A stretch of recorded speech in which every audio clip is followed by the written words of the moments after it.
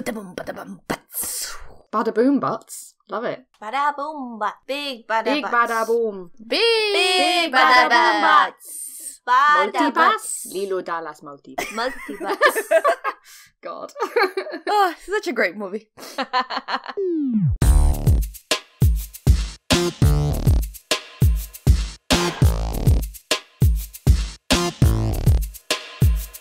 Hello and welcome to episode 97 of BigRedBarel Geek Speak, your place for all your nerdy needs on BigRedBarel.com. I am your host Lauren, the badass of Borderlands, and with me as always is the Baroness of Butter, Amorous Auntie Alex, Buttforge. and the jaunty jubilant juggernaut of Joe. Hello. Hello. I can never follow up Alex's introduction. She has the best introductions. Buttforge. Aw, What's that? It's thank you, awesome. honey. And I just have to say hello. Because I can't think of anything else. You can start your own alien-related thing, or like a Godzilla-related thing, or something. I don't know. Go crazy. I could have a Godzilla soundboard here and just press buttons. So every now Yeah. and again you'll just hear, That'd be totally cool. It would be amazing. Okay, kicking off with our time waster of the week. We have two this week. We're going to start off with one from our lovely listener, Stingo. Alex, do you want to introduce this one? Yeah, so Stingo sent me this time waster of the week, and it's called Thug Notes. And as far as I'm concerned, this has been the best thing I discovered on the internet lately. I swear, this is so good, you guys. I'm so happy that Stingo put this on my radar. Basically, this is summary analysis of a classical books. Dare I say, in thug speak?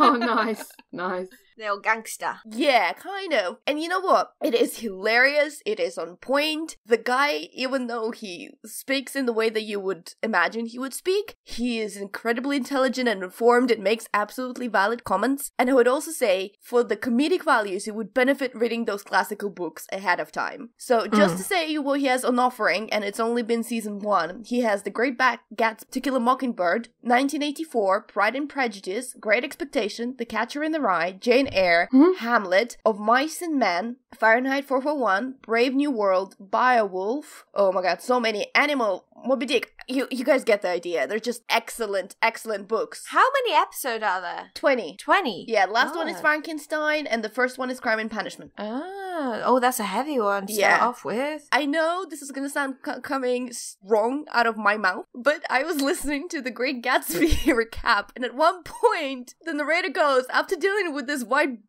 boy angsty and I just died laughing, because that is actually so on point. That Yeah. whole book is about white boy angsty. White boy angst. I think that's my new tagline. Yeah, and it's like, that is so freaking on point. Why someone hasn't told me this a few years back when I was reading this book? My eyes has opened. Yeah, I had to do it for school. I had to do essays. Like, if I had seen this, my essays would have been like, screw this white boy angst. It would have made my life so much better because I hated studying that book. Well, I read that book on my own. My parents gave it to read to me, like most of the stuff on this list. But still, I liked it, and I appreciate it as a classical novel and its importance. And of course, there is a famous gif of Leo and blah, blah, blah, blah. But I really think this is a really great channel. And if you've read any of those books, or if you're interested in reading any of those books, this is a really good quick description of the book. And yeah, it might be done in comedic value, but it doesn't mean it hasn't been done without thought, or there hasn't been intelligence put behind it. That is absolutely the opposite. And that is the point. Yeah, the best comedy is the one that's actually quite intelligent. There's thought behind it, there's research, and they've made it funny, so there's actually real consideration for the source material before they do it. So that's pretty awesome. That is great. Thank you, Stingo, so much. This has entertained me today to the nth point. I've been laughing my ass off here. This is the only reason I'm that awake at 10 a.m. in the morning on a Saturday. Going to the other end of the YouTube spectrum, not quite as joyous and amusing. Something from someone that I've adored for many, many years and it's freaked me out, and I've spoken to about in the past. David Firth. I know, Joe, you know David Firth. Alex, have you seen any of his stuff? No, he does sound familiar, though. Salad Fingers. Oh! Yeah. That is the correct response. Yeah, to absolutely. That is the right response. So this one's a little less grotesque, but is quite poignant. In the current kind of political and media climate, it makes some very interesting short points. So this is Cream by David Firth. It's 12 minutes long, and it's an unusual art style. It's kind of reminds me of all like the cut and stick animation from the early noughties. Yeah, it's manipulated photos. So it's actual photos that he's manipulated, yeah. Yeah, so it's a cautionary tale, I suppose, of product development and how it can be revolutionary to the world, but if certain people don't like it, everything could go absolutely wrong. And it kind of reminded me of the book that I mentioned last week, The End Specialist, like something revolutionary comes to the world and then all the fallout that comes from it. So basic premise is what seems to be something that's been developed at CERN, in the Large Hadron Collider. That's what I got from the start. The guys at the Large Hadron Collider made a product called Cream. And Cream is amazing. It's a cure-all for utterly everything, including lack of food, lack of bling on your wrist, and so on and so forth. Can even bring people back from the dead. Then it kind of expands into its impact on the world and how those people who, the 1%ers, if you will, how they would react to this situation. And it's done in 10 minutes. Very, very clever. Very interesting to watch. Again, not as disturbing visually as Salad Fingers, but still, it's quite sinister. It's quite, it's dark. It's very prescient for our times, and it is quite sinister. Like, I think, like a lot of people, I sort of got into Salad Fingers when at college, at film school, but I kind of, it really disturbed me, and not always in a good way, and so I was kind of like, I'm kind of done with this, it's not very nice. But this, I think, is a bit cleverer than Salad Fingers. Oh, absolutely. It's not just for shock value. It's actually, again, it's got some thought, intelligence behind it. He's actually got something to say. Yeah. It's not nowhere near in the same league, but it's kind of on the same wavelength as Charlie Brooker's stuff. I was about to say that, Black Mirror. Yeah, exactly. It's got something to say, but it's doing it with a sort of wry sense of humour. Absolutely. So check it out. That one's 10 minutes, and then go watch Thug Notes, because you'll need a pick-me-up after. Definitely. All right. Yeah, so if you have any time wasters, or if you watch either of the ones we suggested this week, please let us know. Anyway, going into our topics, we have several this week. We've got a big agenda. Alex, pertinent to what's happening this week, by the time this episode airs, if you didn't guess, we're on about Superman. No. So Game of Thrones is out this week. It'll be out on Monday. This episode will probably come out on Tuesday. Or Monday. Either. But I was a bit confused by this topic in the agenda because there's so many of them. And you're about Game of Thrones, the board game. Yep. There Which is one? Currently 9 different Game of Thrones board games. Oh, wow. Not all of them are called Game of Thrones, but there's 9 of them, and there is Game of Thrones Catan coming out later this year, so that will make it 10. I don't know if it's the first one, but it is what I'd say the most authentic Game of Thrones, the board game experience. This is the one where you have alliances, right? Yeah, so this is the one where you have the map, you take control of one of the Westerosi houses, and then you move your pieces around the map trying to fight for the control of the Westeros and fighting with your opponents or making alliances and deals. And the first time I played this, I was the Greyjoys, and I made an alliance with the Starks, I think. Funnily enough, that's exactly what happened in our game. It kinda went okay. Except Greyjoys, in our case, backstabbed the Starks. No, I was the Lannister. There was playing 4 of us, so we had the Lannisters, the Baratheons, Starks, and the Greyjoys. And, well, it kind of started with girls versus boys for some reason. It just meant to be like that. But me and my friend Thori, we were like, Baratheons and Lannisters, practically the same family, right? So we're gonna go for this together, and whoever wins the throne, that is all right with us. We're gonna be all peace and love with this game. And the boys were like, that's not how you play Game of Thrones. What are you talking about? You win or you die. No. We'll get along fine together. To the point where I would plan to go into territory and be like, is that okay if I go there? You don't want that? She's like, no, it's fine, you go there. I'm like, yeah, and then I'm gonna go off to that place, so you'll be fine. You'll have this other place to go. And she's like, oh yeah, okay, cool, that's fine. So, in the end, she won. So I think in the end, loves win all. But so Game of Thrones, the board game, is what I always wanted the Risk to be. Because there's a lot of map control and gathering your forces, and there's a very interesting mechanic where the majority of the game, you give orders to the territories you control where you have armies. And your basic orders are to march into the other land, to defend, send support to the adjacent land, to reconcile power, and I think that's pretty much it. Oh, and also you can go and rob adjacent territories. I don't remember the proper term they used in the book, but... Yeah, like raid. Yeah, raid. Thank you very much, yes. And raid adjacent territories and so on. And you can also have boats, you can have different units of different values and different strengths, and so on. So that part of it is very risk-like. You go, you give them orders, you fight or defend. Fighting is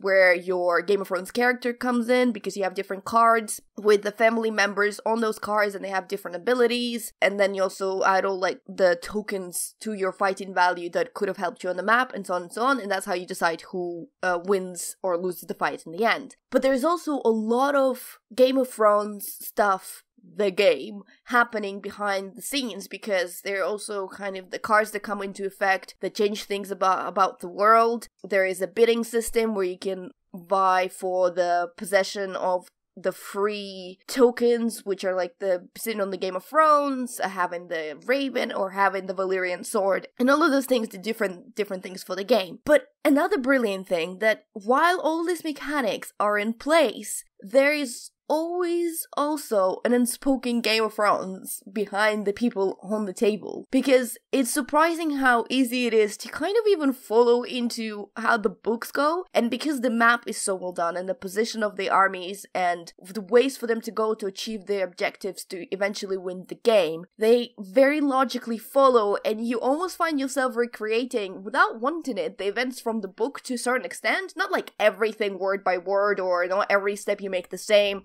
But like I said, you know, the Starks and Greyjoys made alliances, and then the Greyjoys stabbed them in the back. And then the Baratheons and Lannisters were together, and then the Greyjoys attacked the Lannisters. And you kind of feel like, alright, okay, that kind of makes sense. Because along with the things that game pushes on you, the politics, you also have politics of you, the player, sitting behind the table and going, well, I've allied myself with this person, but they just put a token on there. Are they planning to march in my territory? Should I protect or should I attack them instead?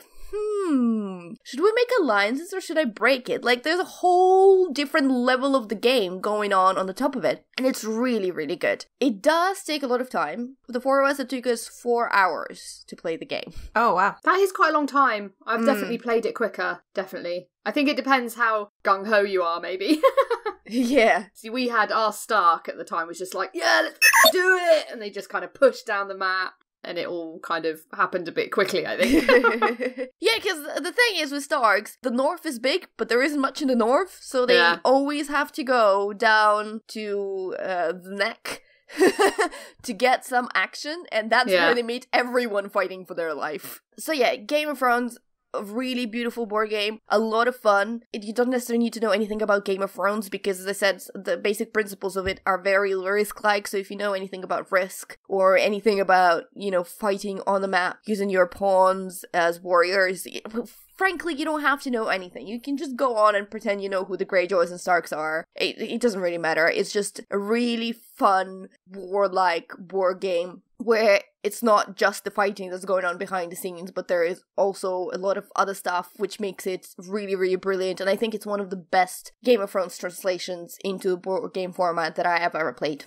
So, one franchise to another, but we're going to a different media. Joe, what have you watched this week? Yeah, so I went to see the new Planet of the Apes movie, War for the Planet of the Apes. Monkeys! Monkeys! Apes, sorry. Monkeys riding on horses, fighting, talking to each other.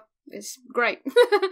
Andy Serkis! Andy Serkis, yeah, he's amazing as ever. So, yeah, I don't know what to say about this. It's quite difficult, actually. I'm sort of on the fence, because, firstly, I think it's the weakest of the three, which is actually... I feel like I'm a little bit on my own with that, because most of the reviews are like saying it's amazing and praising it and stuff like this, and it's got excellent reviews. So I was kind of like, am I missing something? I don't know. But for me, it felt, as an overall film experience, the weakest of the three. That's not to say that it doesn't have amazing parts in it. Like, obviously the special effects are absolutely incredible. The way they've created the ape characters are unbelievably good. Like, there's one character, like Maurice, the orangutan, he returns, and he's my favourite of the ape characters. He's brilliant. He's the orangutan that does sign language. All right. Mm-hmm. He's just awesome, and he's a really chill character. He's almost like the counter to Caesar when Caesar's going a bit aggro and vengeful. You know, Maurice, he's kind of like the whoa, chill down kind of character who sort of makes him see sense sometimes. And he's just, they had a few shots where they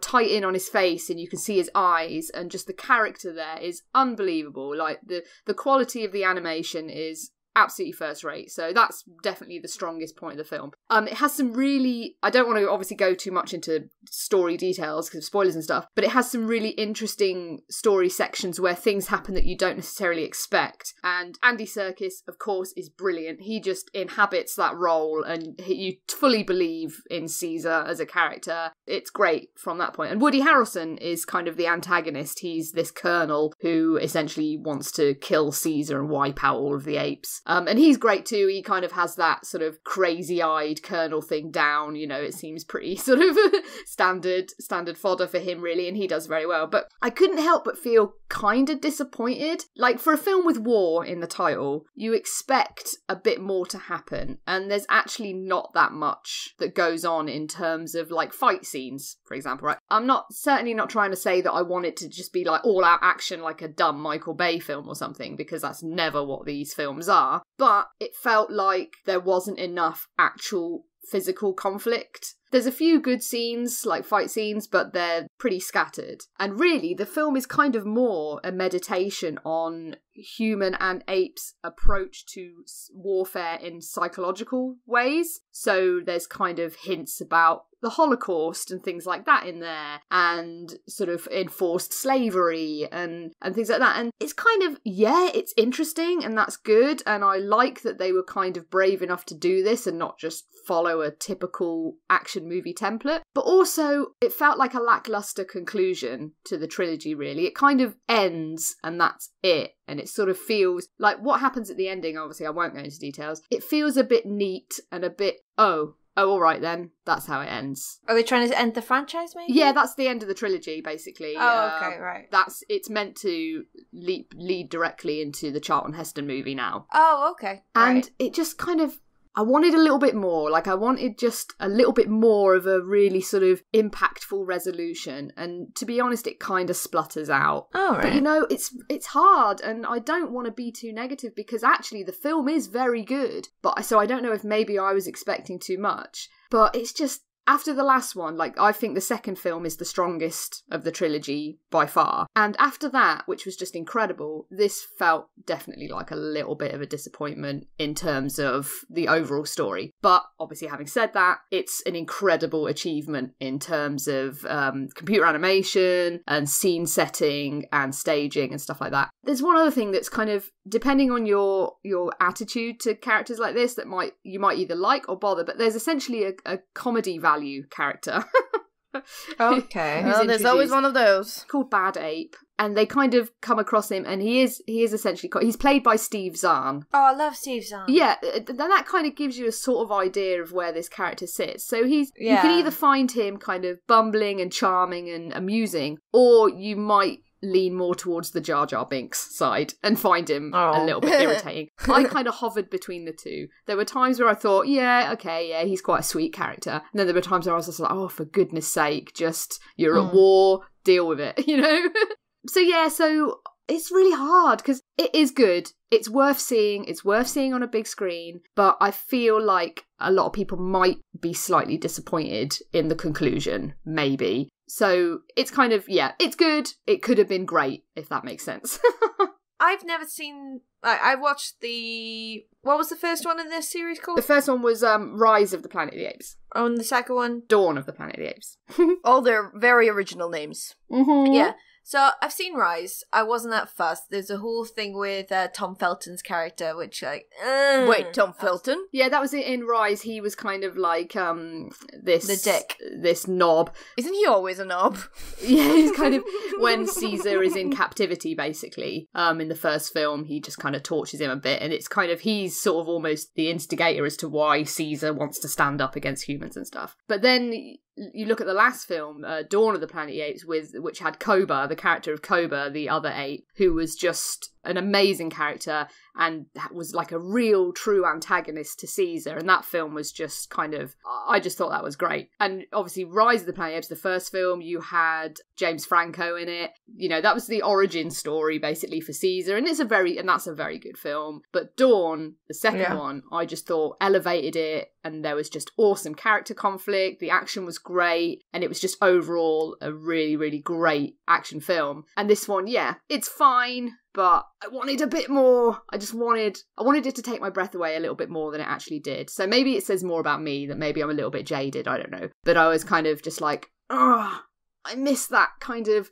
it's great. It's good, it's fine. The quality of the film is definitely amazing, and I have a lot of time for Matt Reeves, the director, because obviously he did Cloverfield, and he's definitely a good director. But yeah, I just wanted a little bit more. And they didn't want to link it into the Tim Burton one? Funny enough, no. Yeah, see, that's the one thing. That's why I don't want to be too harsh on this, because we've had a terrible Planet of the Apes movie, which, Tim Burton gave us. And this is not that. This is absolutely far superior to that in every single way. It is a good movie. It's really worth seeing, but it's just not, for me, it just wasn't. It didn't hit the heights of the last one. Should I watch it? I think so. If you like the other two, I think you should see it. I've only seen one. Oh, well, you should probably watch the second one first. Because this one follows directly on from that, so... I went to a little event last week. Have either of you watched the YouTuber Ashens before? No.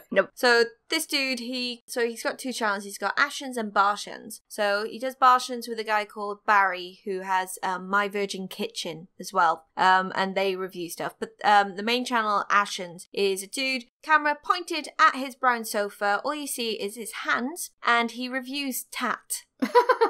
Or old video game random stuff. Good, like legit consoles and all the knockoff stuff. Like some of his most popular series are him reviewing Tat from Poundland and associated kind of shops. So he created a little event called Beyond the Tube. So it's him and another YouTuber called Eli Silverman. They created this show that's going around the country called Beyond the Tube. So they come up, they do some of their usual shtick, and then there's also a couple of comedy performers there. So just a couple bits of stand-up. So I went to the one in London last week. It was very, very fun. Ended up on stage, involved in one of the little segments. Always fun. There was one comedian there, Beck Hill, which was absolutely fantastic. She's an Australian comic. She was just generally funny, but she has this shtick where she has an easel and kind of like a big craft paper flip chart, but she's made them like kind of interactive pop-up books. If you remember pop-up books where you used to pull certain things. Yeah. So she creates a song about a topic and then creates the pop-up book to go with it, plays a song and does it all. And there was one about Elon Musk, how he is a supervillain. Yeah, I can buy that. I can see him as a supervillain. Absolutely. And it was just so amazing. I think she's at the Fringe and possibly at the Udderbelly soon. But if you get a chance to see Beck Hill do it, she is amazing. The other comedian, Firth, he was pretty good as well. He had this whole thing about names of the protagonists in action movies. Can you guess what the main name of action movie protagonist is? The male ones. John. Yes. Yeah. 100%. John. So most of them are called John. John Matrix, John McClane, and so on and so forth. John Wick. So he had pie charts for all the major action stars and like what names they had.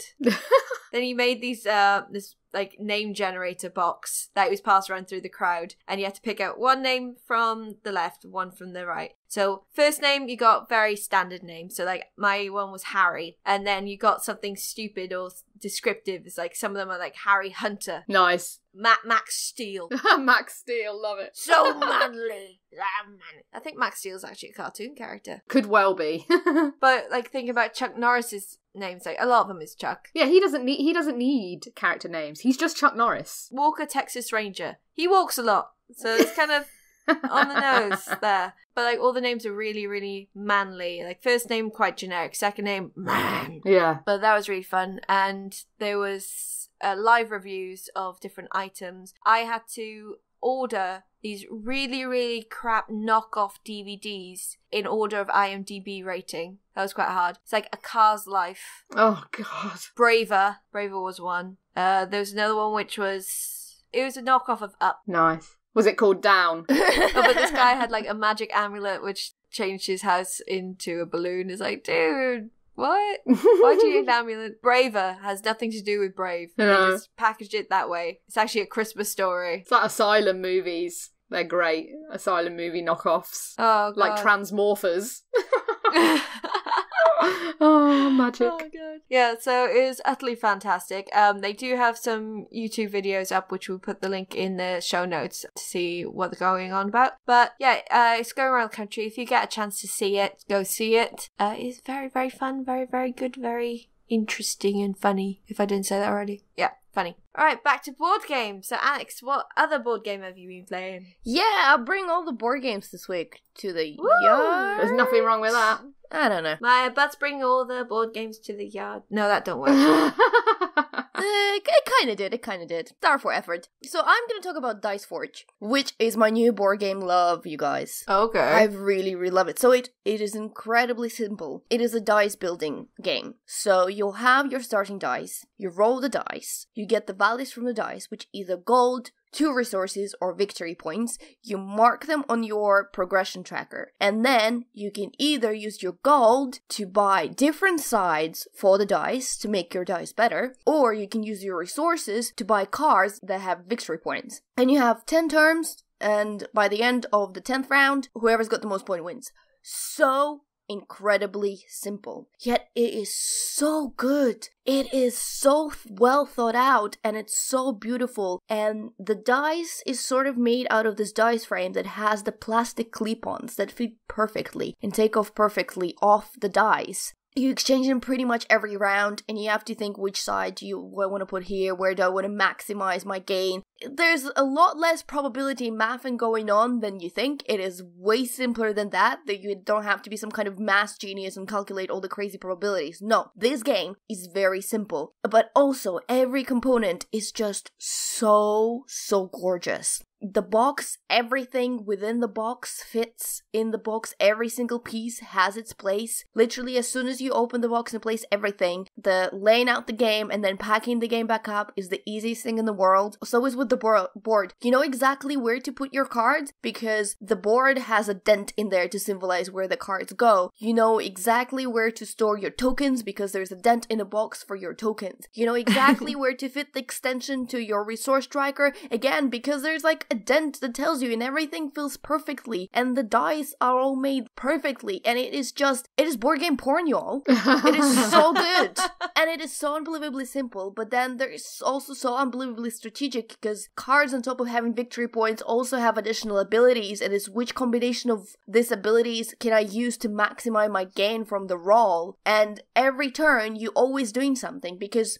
players all roll the dice. It is maximum 4 players, and you roll the dice at the same time. But then you only have one active player, and that active player gets to do stuff. So either buy upgrades to his dice or buy more cards. And then the next turn begins, everyone rolls the dice, and then there's a new active player, and he repeats the same thing. And it's really fast, it's really simple, really beautiful, and it's just a brand new shiny thing, and I've never wanted a board game more in my life. It is so beautiful and so gorgeous. And the thing that currently that are my thing in board games, the really simple rules and premise that allows you to be incredibly strategic. And this game certainly does that. And there was another game that I reviewed before called Century Spice Road that did exactly the same. Game of Thrones, the board game, for example. You can spend at least 30 minutes explaining to everyone the rules. And yeah, when you come to that and when you get like over all the minute rules, they're quite simple to understand. But there is a lot of them, and there is a lot of minute things for you to remember and to take in account. These guys, simple. You do 2 things. But with those 2 things, you can do so much. It's unbelievable. Anyway, I'm gonna stop on my Dice Forge love fest. I'm hoping that maybe I can review it at some point on the BigRedBarel, so then you can see all the pretty pictures of the board game, because did I mention it's pretty? It's pretty. You are a sucker for a pretty board game, though. I am, but this board game does have something to back that up as well. Like, it's not just about being pretty, it's also a lot of fun, and it is so well made that just adds to its overall prettiness. Can't say anything about that. Joe, I'm wondering, is this as pretty as Alex's board game? Because you've been watching something this week again. I wouldn't say it's pretty, but it's pretty damn great. And that's The Leftovers. Is this the one with... Oh, god damn it. Justin Theroux? That's it. Oh my god, I love that guy as well. What is wrong with my brain? It's morning. It's fine. It's perfectly acceptable. So The Leftovers is back. We've got the final season available at the moment. I think all episodes are available right now on like Sky services and Now TV and stuff like that. Is it season 3 or season 2? Because season 2 This is season 3. Oh, right, okay. This is season 3, which is the final. It's going to end. So the first season was based on a book by Tom Perrotta, and it essentially covers what happens after this global event, which they call the sudden departure, which is a completely unexplained disappearance of 2% of the world's population. So essentially like 150 whatever million people just completely disappear, like into the ether. They're just gone. The first season kind of explores what happens after that, what the aftermath is. So obviously what's the effect on religion, and cults emerge. So there's this one cult called the Guilty Remnant. It's like we talked about last week about the book, and actually a bit today. One global event that changes the society that is like ours. Yeah. But this change is so big that it completely changes them as well. It is a what if book again. Completely. And so they focus on some key individual people and stuff. Really, that's kind of a metaphor for sort of the global community as a whole. So what's quite interesting with this show is like the first season, I loved it. I thought it was incredible. Like it was completely unlike anything else on TV because of the way it was telling its story. It was not afraid to take its time and really focus on character and not just fill itself with action and stuff, but you were still completely hooked as to what was happening. And the first season covered the entirety of the book, and then after that, they essentially rebooted the entire show. But wait, is the book a series or the book is just... It's just one book. It's just one book, I believe, called The Leftovers. Because I watched the first season and I started second season and it was really good, but for some reason I got busy, I think probably watching some other crap I was watching, and I jumped off because, my brain works that way. But to me, the ending of the first series, it felt unfinished. Exactly, yeah. So it's kind of, I think they departed slightly from the actual ending that's in the book. I haven't read the book, but I think they kind of knew that they wanted the TV series to continue, and so they kind of left it a bit more open than perhaps the book does. I'm not totally sure, like I said, haven't read the book. What was kind of interesting is that even though the first season was absolutely acclaimed and everyone loved it, I don't think it performed that well in terms of viewership. I also don't think everyone loved it, Joe. Yeah, I think it was kind of like people weren't quite sure what to make of it. It had some strong points, but then it also it was a bit falling off the rock in some places. It was very uneven. Like there was lots of really great parts. Yeah. But then there were also big missteps in that as well. For me, I loved that it was doing something different and it was interesting. Yeah. But then, they essentially for season 2, like completely rebooted the show. They changed, obviously the characters remained the same, but it picked them up, moved them to a totally different location. And the intro music changed, the title sequence, and generally the tone of the show kind of changed. And it was a very wise thing to do, and the show has been all the better for it ever since, and now it's kind of universally acclaimed. And it's really interesting, and we're into the final season now, so we're kind of trying to come together and sort of see how people are going to react to this sort of long term. I haven't finished the season yet, I'm probably about halfway through, and it's written by Damon Lindelof from Lost. Mm-hmm. So I'm not expecting an actual conclusion in terms of I don't think it'll ever be explained in the show what the departure actually was. Maybe it will, I don't know. From where I was standing with the show, I think the departed are almost irrelevant. Yeah, they are. To me, the whole show was about how do people deal with loss. Yes. And when you lose someone, there is almost always nothing that will give you a satisfactory answer as why that person is not there anymore. Exactly. Like, it could be a completely legitimate reason, but for you, because this is your loved one, it doesn't matter. And I think maybe that's what that show was trying to say as well. Yeah, I think you're absolutely on the money. They kind of, in this season, people have been talking about, well, we know what it was just the rapture. Yeah, that's it, it's fine. And it's kind of almost, I feel like maybe that's, like I say, I haven't watched the end yet, so I don't know. Maybe they will kind of go, haha, it was aliens all along, yay!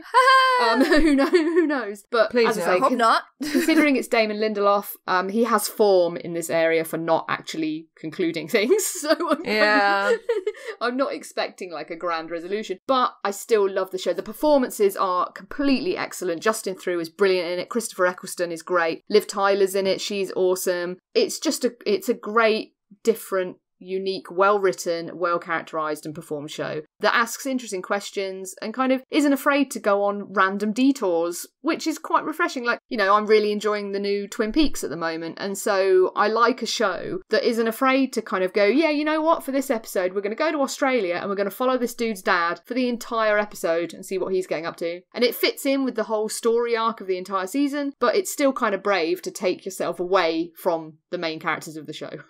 He's the showrunner for the new Watchmen series. Oh, right, cool. Yeah, he is, yeah. Which I think the series is just such a bit better idea than a movie has ever been. Terry Gilliam wanted to do a series years ago for it. I do quite like the movie, the Watchmen movie. I've got a little bit of a soft spot for that movie. Yeah, that'd be good. But yeah, so anyway, back to The Leftovers. It's really worth watching if you like your TV shows a little bit more sort of intelligent and kind of, you know, that sort of take the time and let you kind of just soak it all in sort of thing. But yeah, it's really good, really worth watching. And for me, it kind of redeemed Damon Lindelof because I was kind of in a mood with him after Prometheus. I was like, dude, you know... Not after Lost? Well, I didn't watch all of Lost because I knew what was going to happen. Oh yeah, of course you didn't. Sorry, I forgot. I watched the first season of Lost and I was like, yeah, I can see how this is going to go. And I just ditched it. I was like, I just do not have time in my life for this. And I'm kind of glad I did. Any show that uses any songs by Richard Cheese is good with me, so I think I'm going to watch these. So I was kind of like, well, Damon, I'm going to give you a shot with this show because it sounds interesting. And it is great. So I would say that he needs to stick to TV, stop messing around, don't ever go back to the Alien franchise, stay away. Leave my babies alone, Damon Lindelof. And yeah, so it's good. So yeah, it's worth watching if you have access to the Sky things and Now TV and stuff, which is only like £7 a month, so do it. So where is that originally? Is it an HBO show or Showtime? It is, yeah, it's HBO. It's an HBO show, yeah. Because I think what I'm loving lately about all the TV series that are coming out, and that includes Leftovers, American Gods, and so on, is that they're walking away from this very programmatic structure of the show, which I absolutely love. They're not afraid to say, our viewers are intelligent. They can go on the detour with us, and they can understand how that detour will be worth it in the long while. Exactly, and I think that's an absolutely a right way to go. I'm currently binge-watching an incredibly programmatic, probably we'll talk about it at some point, incredibly programmatic show, the show that has had so many seasons, it has run out of all ideas, kind of energy and whatsoever, and I have no clue why it's still going and still popular. And just seeing those side by side makes me... What show's that? Grey's Anatomy. We'll get to there. We'll get there. You know, there's room for all types of shows. This is the thing, like, Twin Peaks has been amazing. The new Twin Peaks is brilliant. But unfortunately, hardly anybody's bloody watching it. Like, I read a thing that said that more people watched Keeping Up with the Kardashians than The Return of Twin Peaks. And that just made me die inside. It is quite hard to get into. It's a little niche. It's got its cult following, but its cult following came after the show because they tried to change stuff halfway through the season. We could go on and on about the whole hoo-ha with the original Twin Peaks. But it is very niche. It's like I'm 3 episodes in, I just haven't had time to keep up with it. It's so good. It's like the opening, I think it was in the 2nd episode, like what happened, I was like, oh my god, it's either 1st or 2nd. What happened on the sofa. Oh yeah, I mean, crikey. Yeah. Oh god. That's just peak Lynch. Like, there's an episode that you won't have seen yet, which is the one previous to the one that's just been out, that was just essentially David Lynch at his absolute best for an hour. It was like Eraserhead and Wild at Heart all kind of melded together in the most incredible hour of TV I've seen in a long time. And it was completely experimental sort of stuff. And I was kind of thinking, you know what? It's a shame that not more people are watching it, but I'm glad it exists, and I'm glad that Showtime went and sort of said, yeah, okay, we're going to do this, we're going to take a chance on this, because it's David Lynch at his utter best right now, so... Oh, I adore him. It's brilliant. It's so good. Did you ever watch his, like, I don't know if he still does it, I haven't checked, but he used to do this thing every single morning, where he'd sit, have a cup of coffee, and tell people the time and the weather. That's That was brilliant. it. That's every brilliant. single day, every single morning, he tell you the time and the weather, and that was I it. don't know if he still Aww. does that. Yeah, might have to look that up. But yeah, I love David Lynch. I've got all the time in the world for him because he's like a true auteur. You know, you can tell a David Lynch film from any other. He has a completely unique style and methodology, and the world needs more filmmakers that are like that will kind of go their own way and be like, yeah, I'm going to make this hour-long episode of primetime TV, and I'm going to be totally experimental and weird with it, and you're just going to like it. You know, it's kind of great. Love him. Yeah, basically less generic and pragmatic stuff, but unfortunately I do feel like we are in the minority who love that stuff. Yeah. Everyone else just switches TV when they're having dinner or they're bored and have nothing to do. There isn't, you know what, it's the rant I'm saving for when the Game of Thrones finally comes out. We'll get to it. Let's move on. I mean, yeah, this is the thing. There's room for both types of TV. You know, there's room for all sorts. And while I love Twin Peaks and things like The Leftovers, I also really enjoy stuff like iZombie. So, you know, there's room for everything. Yeah, you know what, but iZombie, it still has something. It is not as generic. There's generic parts to it. Yeah. But there's also a lot of thought and intelligence in that show, more than the average show of that format would ever have. So I don't think you can exactly put them on the same perhaps plate. not. I used to watch a lot of CSI. That was definitely generic. Yes. Okay. That is the plate I was talking about. But yes, Leftovers, good. Watch it. Okay, will do. Right, if you watch it, let us know your favourite bits and how attractive Justin Theroux is. He is very attractive and he takes his shirt off a lot. Why didn't you just say that? Yeah, that'll make everyone watch it. He takes his top off all the time. So I looked on the Wikipedia page and like one of the first pictures, he's there, he's got a girl kind of behind him. I was like, nah, he's got his shirt off. Thank you. Yeah, and he's got a nice beard. Yeah, it's all good. It's all good. Speaking of nice beards, I went to see some wrestling on Thursday night. And there's some quite spectacular beards there. So I went to the debut night of Anarchy Pro Wrestling called Anarchy at the Amersham, which is the Amersham Arms down by New Cross in London. They are doing events around the country, so if you get a chance to see this promotion, do it. It was so much fun. It's in a back room of a pub, which is weird. Like, it was a weird pub. Had loads of different levels, little like nooks and crannies, and you just go through this door, just like another bar area. It's like pillars and stuff, and then there's a ring. It's a small ring, so it's 14 by 14 instead of 18 by 18. And at one point during a chairs match, one of the wrestlers picked up the chair, went to swing it over his head to hit the other guy, and hit the speakers. Ouch! I actually don't know which I feel more painful about. Could have been worse. Hit on the chair by a head, or the he could have hit someone in the audience. That could have been worse. I did actually have to pull a chair out of the ring at one point. It was Rob Lynch from the London Riot and Alexander Roth. Alexander Roth did jump from the turnbuckle and hit Rob Lynch while he was sitting on a chair, and the chair just kind of collapsed under him and just crumpled. So you just see the ref just like kicking it to the side of the ring, and it got to me because I was stood by one of the turnbuckles because A, I'm short as hell, so I can't see over everyone, and B, I wanted to see some people getting hit. So I pulled the chair out, and that was quite fun. But the reason I was there, my friend's brother was wrestling. His name's Dylan D'Angelo, and he was having a tables match with the other half of the London Riot, James Davis, and it was spectacular. So is this like...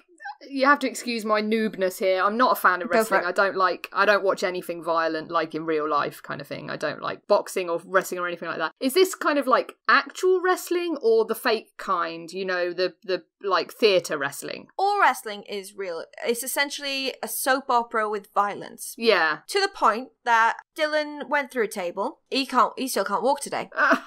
He went through a table on Thursday. I shared a tweet of him going through the table, and he was slightly off center, so he's meant to go straight through. Yeah, like he knew he was going through the table. Breaking kayfabe here, like we were talking about it afterwards. He was meant to go straight through the table. It was all prepared, but something happened. I think because the ring was smaller, maybe might have threw off like the logistics or something. But you saw James Davis had him right. He had him the right way, rotated him correctly, but something happened and he went diagonally, and the back of his calves hit the corner of the table. Ow. Like right where the legs attached. Ow. Yeah, so like his calves were on fire, and we were speaking to him afterwards because the changing room was upstairs. We went to check on him. We had to help him out of his, like, pads. He couldn't get down the stairs. He had to be carried up the stairs to get down the stairs. Like, do you remember when you were a kid and you used to bump down the stairs on your bum? Yeah, in a pillowcase. Yeah. Oh, just like kind of bumping down anyway. Oh. Yeah, he had to do that to get down the stairs. I was quite surprised he managed to get in the beer garden with, because that was up 2 flights of stairs. That was impressive. That was utterly fantastic match. There was a no-hold bar match. Well, it was meant to be just a singles match, but we came in from the garden and there was tacks all over the ring, like push pins. Ow. So someone got dropped onto that. Oh, I don't like it. It's not nice. The chairs match was pretty good. There's a really good singles match with RJ Singh and Connor Mills. Speaking to RJ Singh later on, he's again breaking kayfabe. He's a deputy head teacher, which was pretty cool. So we were chatting. Oh yeah, I was at Paris evening tonight, and now I'm beating someone up. Brilliant. So good. And I got a lovely drawing from Charlie Peterson from one of the first matches. So he was beating up this other guy who's meant to be like a Ponzi toff. He came out with a gold champagne bottle and spoons, like a silver spoon in his mouth. That was it. So this big gruff kind of, you can imagine him running around in blooming Doc Martens, kicking people's teeth in. But he came around at the end and he just had these drawings of the Amersham Arms with him like breaking out of it. And he's like, yeah, I love one of your drawings. That's cool. So why not? Yeah, if you ever get a chance to, if you are interested in that kind of violence, like it's soap opera. Yeah, I don't think it's for me. I think I'd be covering my eyes the whole time.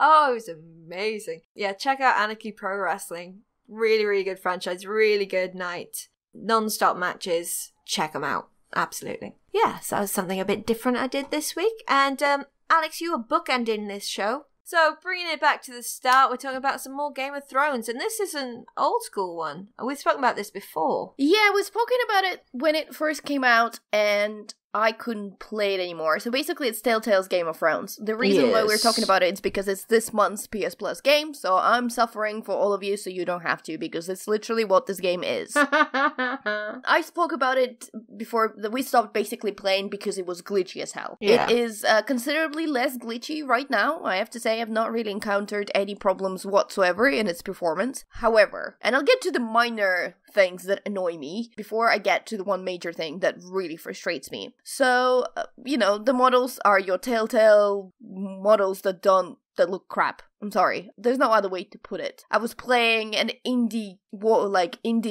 narrative game a couple of months ago that pretty much looked better than Telltale. Yeah. In its outlook. And also for this game, they took a very interesting stylistic approach in the sense that all their backgrounds look like oil paintings. They're kind of styled that way. Yeah. But what that means is that pretty much everything is kind of blurry and kind of dirty and messy and unattractive. And it really rubs me the wrong way, because I know in Game of Thrones, and it is most certainly based itself after the TV series and not the book, because it has characters molded after the actors, and they're also doing the voiceover for their characters in the game. So yes, it's definitely modeled after the TV series. And TV series, yeah, there is a lot of grey and muddy stuff but it is also incredibly and astonishingly beautiful with the way it does. And I don't mean just the sets where they are and locations. I mean, they also think about colors. If there's something grey, it's not boring grey. It's beautiful grey.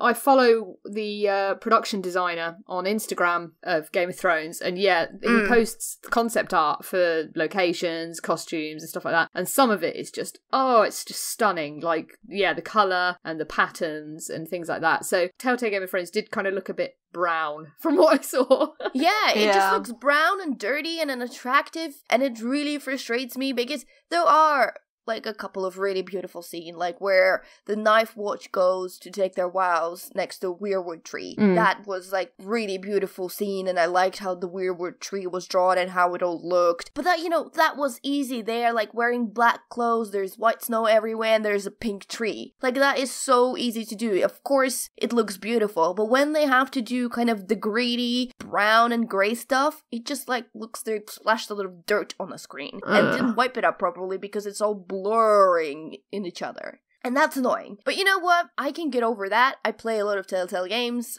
They're not always the best.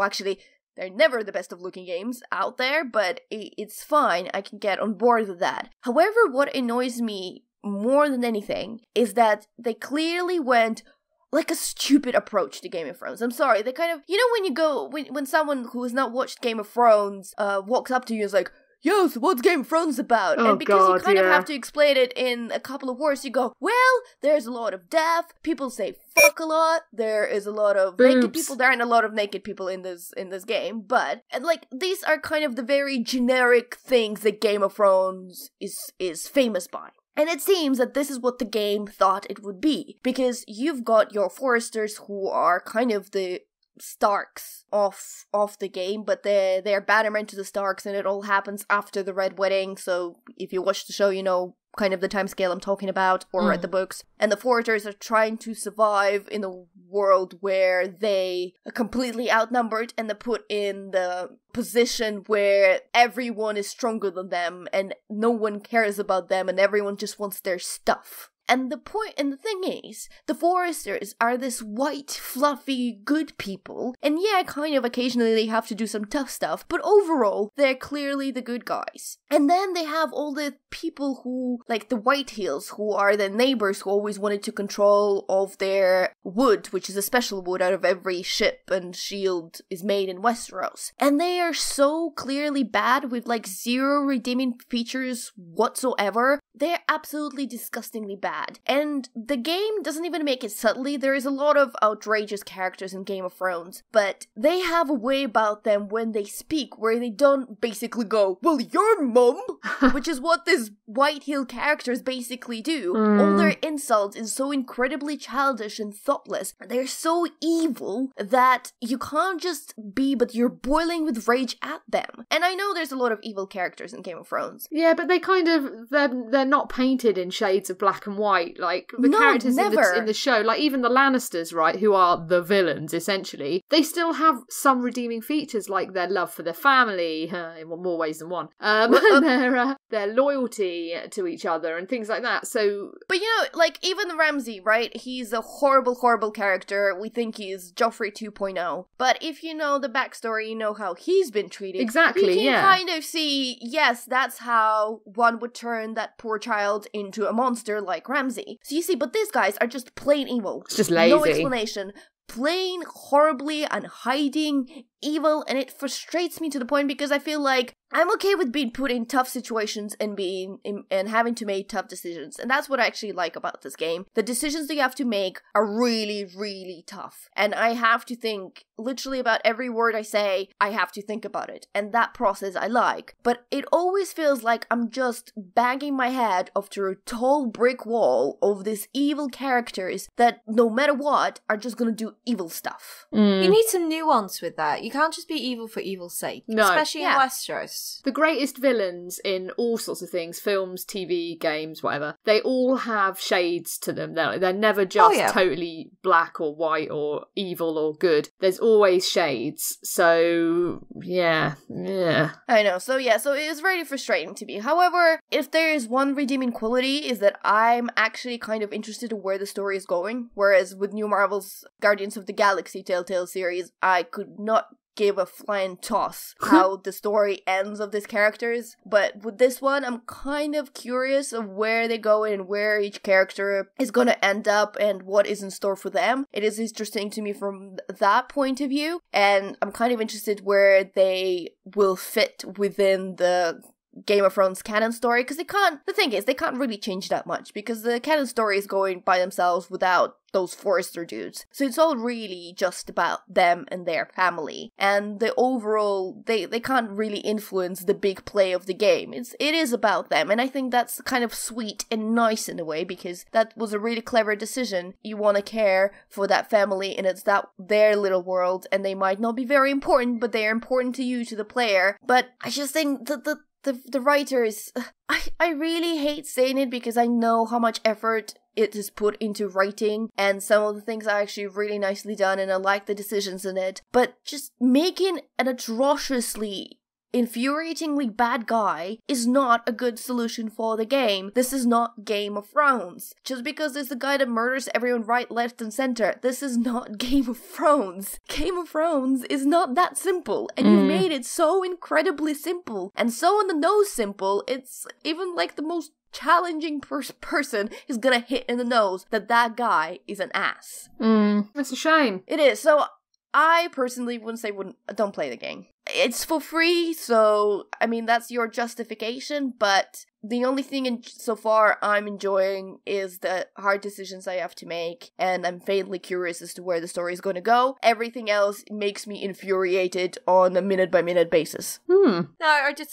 remember we were discussing it, like the mechanics were really janky and like not in keeping with some of the Telltale's later games. But since it's free, go out, try it, let us know what you think. And you could do so in a variety of different ways. So you could do so on the forums, BigRedBarel.com. You could do so on Twitter, at BigRedBarel, and use the hashtag Geek Speak. You can use our personal Twitters. I am at the Sweet Shrimp. I'm a @DustyTulip_. I am at Pixel Ritual. You can also go into the YouTube channel, leave a comment on the videos that are up weekly. You can also go to iTunes, leave a little comment. 5-star rating would be great, that would be nice, but whatever you think we deserve. We have a few little shout-outs as well. Alex, do you want to do the forums? Thank yous to Dermot, Richard Kirk, Stingo, and Stealthy Joe. And Joe, do you want to do the Twitter? Yes, big hugs and Twitter love to Will Driver at WillDriver93 and Matt at _M317. You can also come and see, well, at least Alex, live in person if you go to Tabletop Tuesday every Tuesday in Loading Bar in Dalston. That's the Scenario Bar. We have a special event called Tabletop Tuesday. Every week we have a new featured game which you can win that very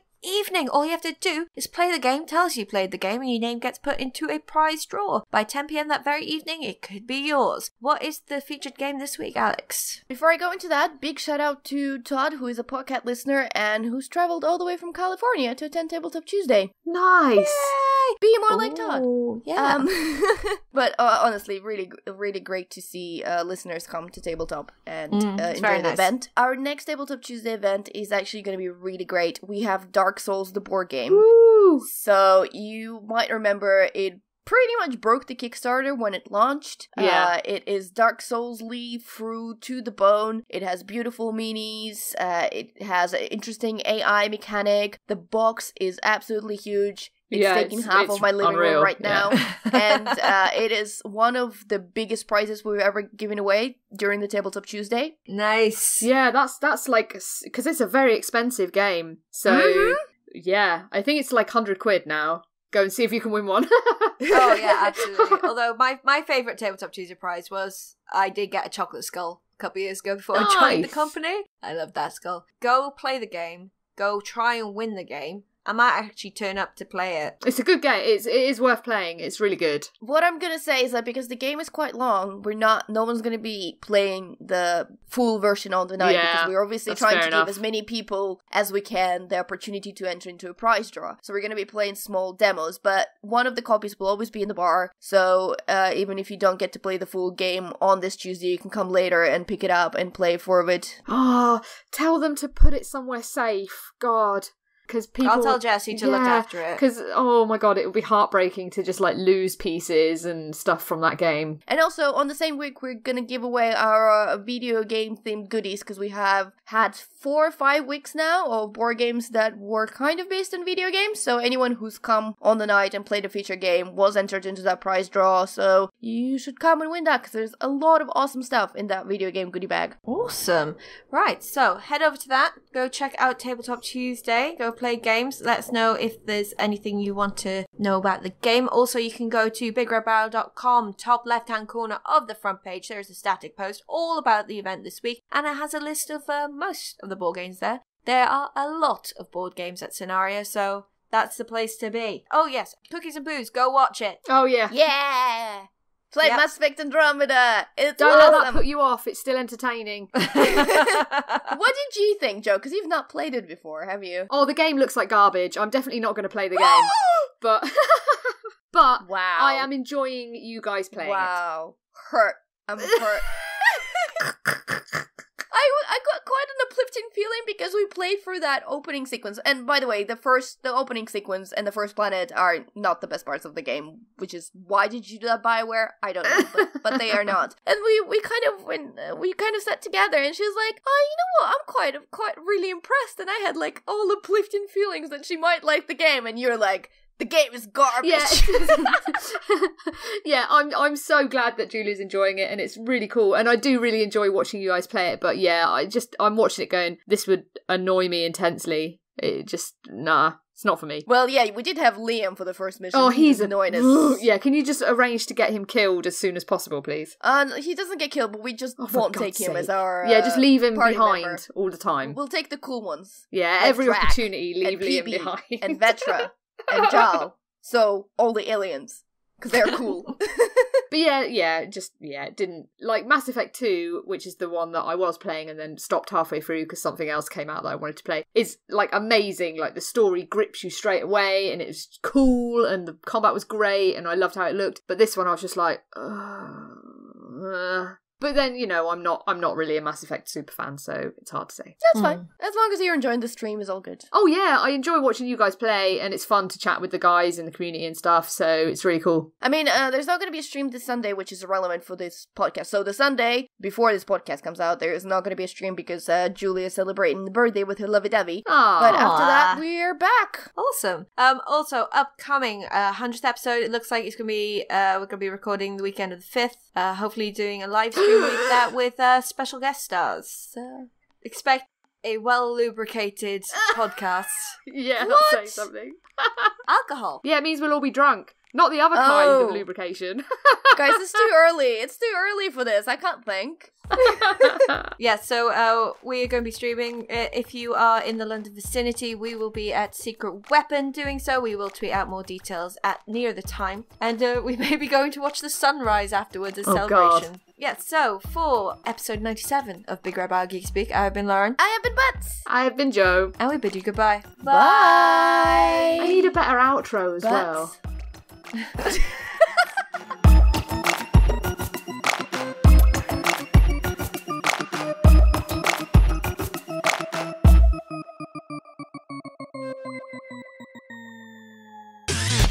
You and your ears are quite welcome. For the podcasting goodness that you just heard. Why not roll on over To BigRedBarel.com for more podcasts? news, reviews, and videos from the biggest, reddest site on the internet. BigRedBarel.com. Because it has a lot of elements from the Risk. Oh god, sorry, my phone's ringing. Hang on. Hello? Hello, can I ring you back? I'm just recording a podcast. What's a podcast? What's a podcast? What a podcast? Why? Hey.